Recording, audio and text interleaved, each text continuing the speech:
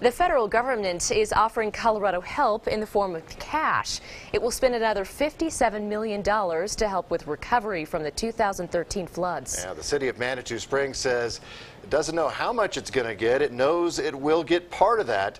Neighbors tell KRDO News Channel 13's Emily Allen every little bit counts.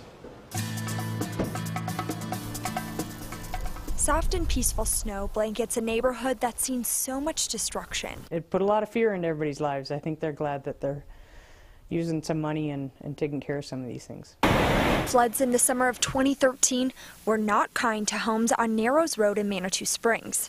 It was a wall of black debris, everything that just came down. Nancy Owens stands on carpet still stained by the flood. The first flood, that was the worst.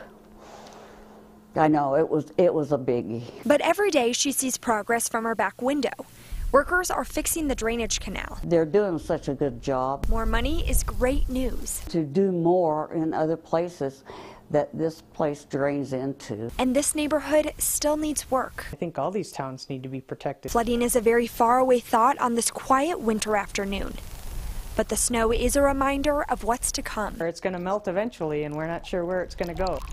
In Manitou Springs, Emily Allen, KRDO News Channel 13. Thanks, Emily. And 500 sites total have been selected. The money will pay for restoring stream corridors, removing debris, and preventing future floods.